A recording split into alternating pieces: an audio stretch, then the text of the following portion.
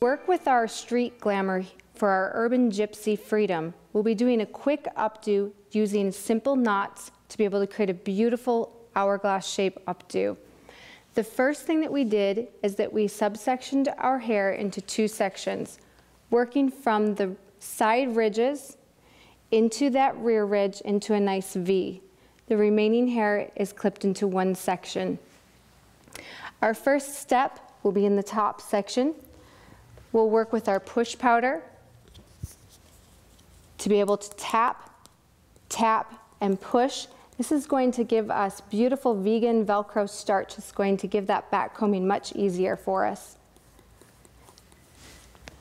We'll come in with the wide teeth of our TK2 comb and easily build some texture and back combing just by doing a quick push and a pull to reserve the length into that area.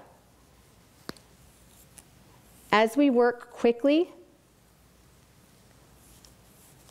we'll be draping this hair back into that section. We'll use our Theory Firm to hold that into place, working with the grain of the hair.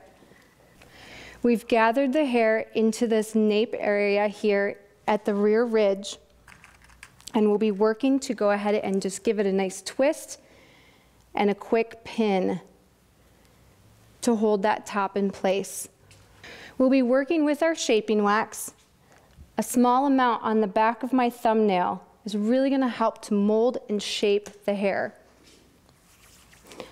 We'll work with it through the ends of the hair and begin our braid.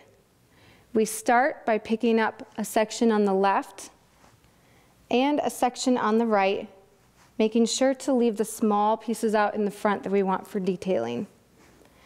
We'll work right over the top of our twist, crossing the right side over the left, and then tying it just like you would tie your shoe. We'll pass it over to the right hand, and we now pick up on the left. We'll cross right over left, just like we did before, and we tie it just like we tie our shoe. Pull tight. Pass it over to my left, and now I pick up on the right. We'll continue this motion through the end of the braid. Now that we've completed picking up the hair, we have two sections left. We'll cross right over left. We'll tie it, again, just like we're tying our shoe, and we'll add an elastic to the bottom. From here, the tail will get tucked under. We'll give it a quick pin.